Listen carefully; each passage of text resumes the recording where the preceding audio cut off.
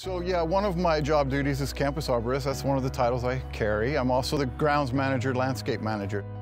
I'm responsible for taking care of all of our trees. The campus has a level 4 arboretum, so we have over 200 trees, species of trees in our collection. And I do everything from curating the arboretum collection, so making sure that we maintain the diversity of the arboretum, that everything is in good health. I'm currently in a graduate certificate program for geospatial analysis, GIS. Community is huge for me. My master's thesis was very community-based.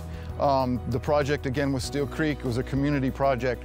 That's what I enjoy doing. Those are things that I get personal reward from, is benefiting our local community. Yeah, so the Steele Creek Park project, that was really cool. That one, there's a project-based learning opportunity, so we reached out to a community stakeholder and were able to develop a real product for a real customer in the community. This particular group was working with Steele Creek, and Steele Creek really needed an interactive map. They didn't have an interactive map, and so that not only did the students deliver that, they delivered what's called a map series, and so you've got an interactive map, you've got a story map, and then they have the trails on there, points of interest. They also have a link to how to use iNaturalist to collect species data, and then there's also an app in there that allows for collecting information about trail maintenance. Steele Creek's just one example. The many other stakeholders that we work with kind of around Johnson City and in the region, it's a really good opportunity for them to see, oh, there's some really neat things going on at ETSU